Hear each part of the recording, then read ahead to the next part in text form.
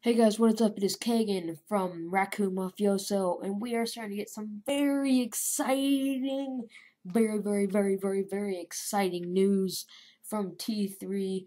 And they reported that this is just a couple hours ago that Ubisoft hinted that the PS4 would be out around November 22nd, and that's great because it is going to be before Thanksgiving, and obviously we all know Black Friday is the day after Thanksgiving, and so that'll be explosion. Getting the PS4 or something. I think this is really good for consumers and all that stuff. And also, the Watch Dogs trailer came out, so that's gonna be a link to that down in the description. So yeah, but I'm gonna put the. This is just a really short recap. I'm gonna talk more about it in a different video, but I had to make this really fast. And I'm going to put the link to the article in the description along with the Watch Dogs trailer.